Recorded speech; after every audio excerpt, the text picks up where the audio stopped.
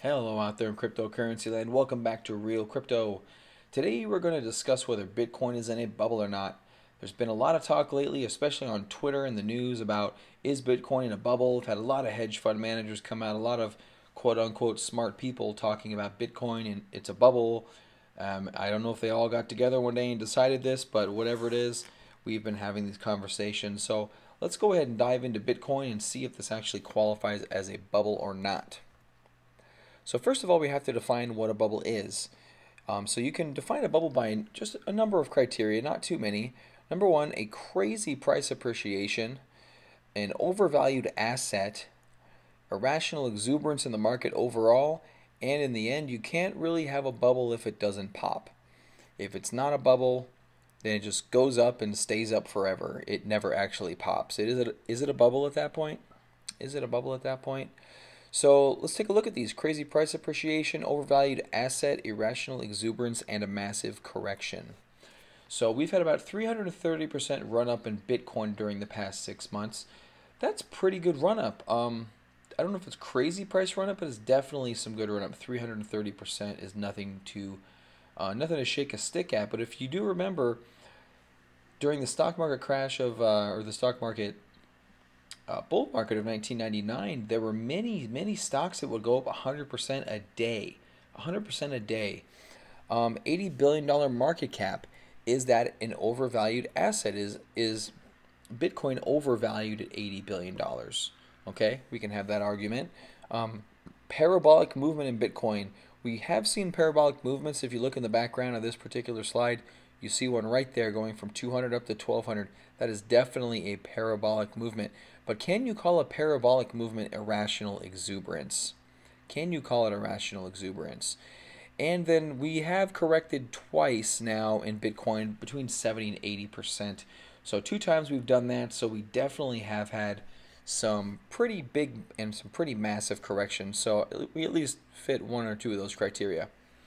But maybe we're not in a bubble. You know, what are some anti-bubble arguments? Well, there's a limited supply of coins kind of leading up to these big price movements in Bitcoin.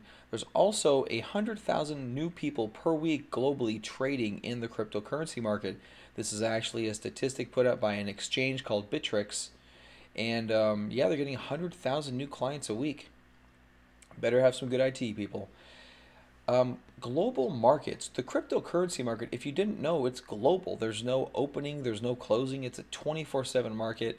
It's literally global, and there's no comparison to this kind of a market. At least with access to retail investors, you can probably say Forex would be its closest competition, but not really, because it's a completely different asset class. And Forex really doesn't have like a business use case. It's really a lot of speculation, a lot of hedge funds, a lot of institutions trading it. But in terms of cryptocurrencies, this is really a lot of retail investors pushing this forward. It's been quite spectacular. Now, Wall Street is starting to get involved now. So if Wall Street's getting involved, does that mean that the top is here? Or are they stupid? Are they going to get involved in something that's going to crash immediately? Probably not. Probably not. So, also, there's no real way to value Bitcoin. We talked about things being overvalued. Is the asset overvalued? How can you value Bitcoin? It is a currency, and it isn't backed by anything. It isn't backed by revenue. It isn't backed by a company. It's literally just something that the people got together with and assigned value to. So there's really no way to value Bitcoin definitively. You can say, oh, 80 billion is too high, but that's an opinion. There's really no rational way to quantify the value. So to answer the question, yes, we are in a bubble. So, you know, the arguments back and forth, yes or no, we actually are in a bubble. But I think this bubble can continue for quite some time. And there's a lot of positives to being in this bubble, and I think it's fantastic that we're in this bubble. You wouldn't be watching this video if you couldn't make a really good amount of money in cryptocurrencies. Why else would you take the time to learn something that maybe you don't have a lot of experience in, which is trading, which is putting money at risk for short-term to intermediate-term gain?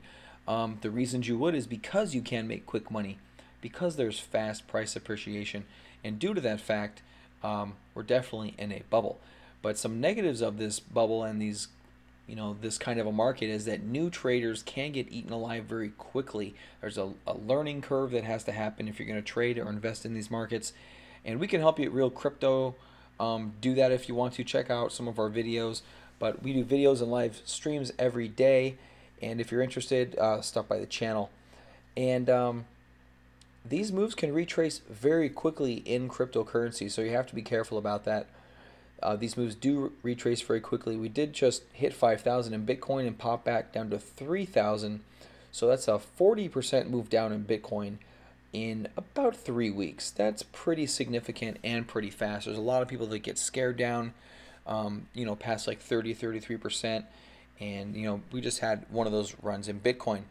So they can retrace very quickly. But the bubble cycle is pretty normal in cryptocurrencies. The technology moves very fast, so there's always new information coming out. We do see fast corrections. They typically last a number of weeks, where bull cycles can last a couple of months. And to avoid these, you really have to understand technical analysis, how to read the charts and the volume, and all these kinds of different indicators. It's not difficult, but you just need to be introduced to it. And you can avoid a lot of these bull bust cycles if you just understand how to read the charts. Now, Wall Street. I have a slide in here called Wall Street Noise. I put this here on purpose because the reason you're watching this is because of the bubble talk, and that is being propagated right now by Wall Street. They're starting to play their games. It's actually part of their business model is to take money from retail investors like you and me. So they put these scare tactics out there like we're in a bubble. And you just have to avoid all that noise from Wall Street. It's news, it's noise. They're one and the same. Wall Street isn't here to give you financial advice through CNBC. That's not their business model. Their business model is to make money in the markets, and the only way to do that is to have somebody to sell to, and that's usually you and me. So that's their game. So pay attention to the charts to really avoid that kind of action. And the reason they put this bubble talk out is because they want to scare you. The reason they're talking about it is because they want your coins that you're going to buy tomorrow. Okay, they want that coin for themselves. All right, so they're going to start talking when Bitcoin's at 10,000, 15, 20,000, they're going to say, yeah, Bitcoin could be at 100,000.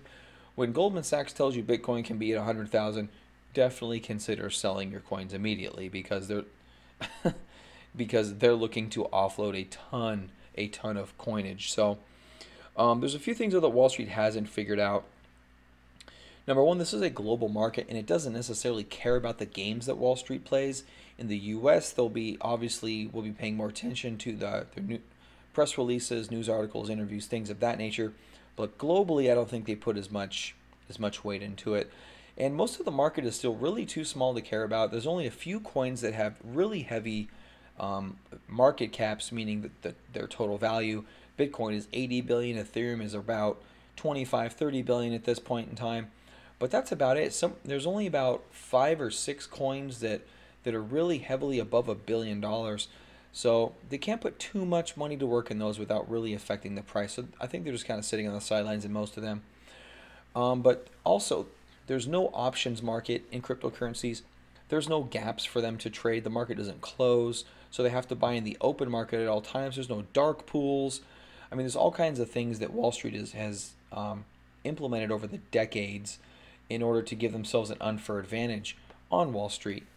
There's also no regulations, which, believe it or not, plays into the hand of the retail investor because Wall Street and the Goldman Sachs, JP Morgan, companies like that, they tend to go ahead and basically stack the deck in their favor.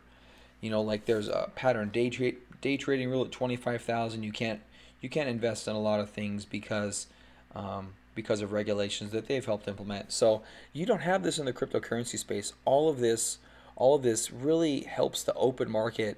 Really helps us as investors and traders.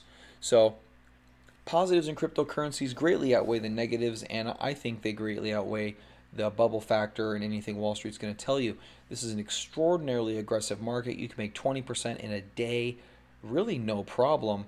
There's not even close to full adoption yet. Like we said, 100,000 new people globally coming to market every single week. And really no cryptocurrency projects are live yet, so we're going to have lots of news coming out, lots of things going to push us higher, and that's going to be really cool. There's lots of legs to run due to that fact. Bitcoin topped out at 5,000. There's nothing to say it can't get to 15, 20, 25,000 before it really tops out. Not saying we don't have another correction before then, we definitely could, but there's definitely legs to run, especially with so many coins out there. If you're unaware, there's actually over 300 cryptocurrencies to choose from. It's quite a big ecosystem, and that ecosystem is pretty mature for how immature the overall market is. Now, what I mean by immature is time-wise. Um, there's only been these exchanges have only been open a few years now. Very few have been open more than 4 or 5 years. Only a few have been open that long.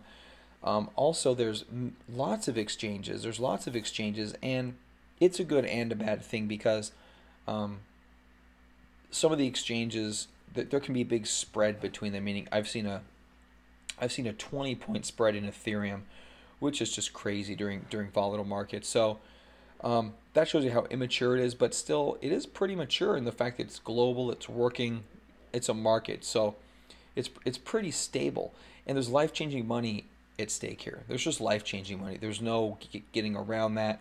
You can have it 10 times run these coins in no time, and it's really just life-changing money. So I think you have to get involved. So are we in a bubble? Yes. Do we care? No, we don't care. In fact, we relish in the fact that there's a bubble. We like the fact that there's a bubble. We want to ride this thing up. We want to ride this thing down. At Real Crypto, we're traders. We're traders at heart. We try to learn this every day. So every single day we go out there and make these trades, and the bubble is what's paying the bills there. So what do you guys think? What do you guys think? Do you think we're in a bubble? Do you think it's just a really long price appreciation, then we shelf and go sideways instead of tank? What are your thoughts? Let me know in the comments. I'd love to hear from you guys. Please subscribe if you liked the video. Hit that like button if you enjoyed it as well. And I look forward to seeing you guys in the live streams and in the next video. Thank you very much. Have a great one.